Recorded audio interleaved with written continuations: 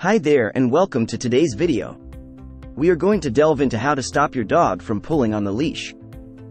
When you go for a walk in the park, one sight that is not uncommon to see is a dog pulling on its leash.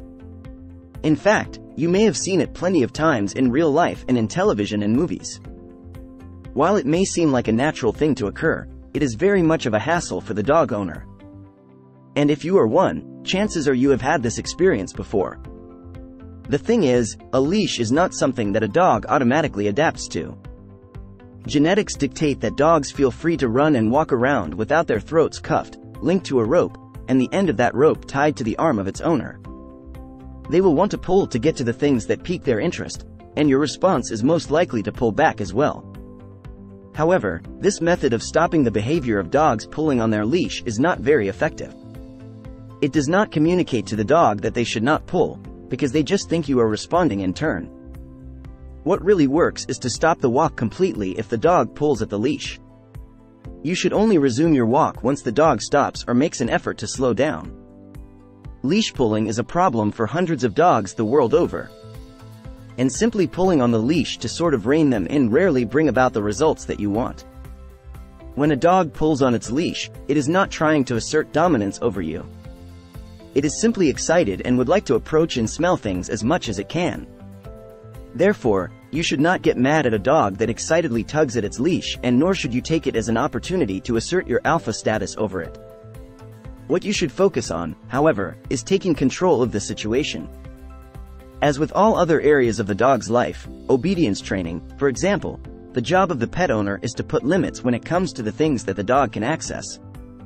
Not just in the house, but also in the outside world. What will really work is to show the dog that their pulling on their leash will hinder your entire walk, by having the two of you stand to the side, stopping altogether, and you will see that many of your problems with leash pulling will have been solved. Make changes to your walking ritual. If you want your strategy at curbing leash pulling to be effective, you should begin revising the walking behavior of your dog at the very moment that you grab onto its leash. You will probably notice that your dog picks up quite quickly on such a signal. That when you get its leash, it means it is almost time for a walk outside.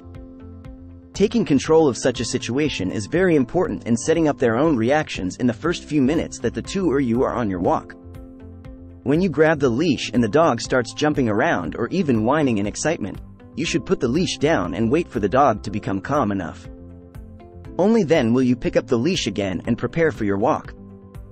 It can take about 5 or 10 minutes for such exuberance to die down, and this is time worth waiting for. It may seem like such a cute thing for your dog to be overly excited about going for a walk, but it will make the walk less calm and relaxing if it continues to act on its overenthusiasm later on. Wait for the dog to be in a calm, quiet and sitting position before you open the door. Once outside, it is a good idea for a dog to relieve itself right away so it will feel more comfortable for the duration of your walk. You can let it poke around for a bit, too, but always maintain control and put limits on what they can and cannot explore. If it starts to pull on the leash, do not pull back, just stop, make your dog sit, and then resume the walk. Teaching a dog the proper behavior while leashed can take some time, and can even stretch out your walk from a mere 20 minutes to as long as 45 minutes. Trust that the extension will be worth it, though, as you are investing in your dog's behaviors, which will make future walks with it so much more relaxed. And if you remain consistent with stopping when the dog pulls, it will soon learn that when the make attempts to bolt, it will mean that the walk will be stopped, and this is something that they do not want to happen. Using words will not be as effective because they cannot understand what you are saying. Actions, however, are very good at signaling to the dog the results of its actions and which ones it should do to get what it wants. You can also bring a small chew toy and whip it out in order to distract the dog from the things in the environment that it wants to get a hold of. When it starts pulling in the direction of a squirrel, for example, whip out the toy and have your dog play with it for a while until it has gotten over its short-term fixation with the other thing. Going on a walk with your dog while it is on a leash should not be something to dread. It can actually be one of the most relaxing things you can do with your furry friend. It's a great bonding moment provided that you are able to train it properly to walk with you and not pull on a leash. If you remain consistently firm but loving while teaching it the right behavior, you will soon look forward to your walks in the coming days and weeks. Thanks for watching the video. Do you want to be a good pack leader and stop your dog's behavioral problems for good? Check out the first link in the description and get your dog training video series absolutely free. Don't forget to hit that like button and subscribe for more dog-related content. See you next time.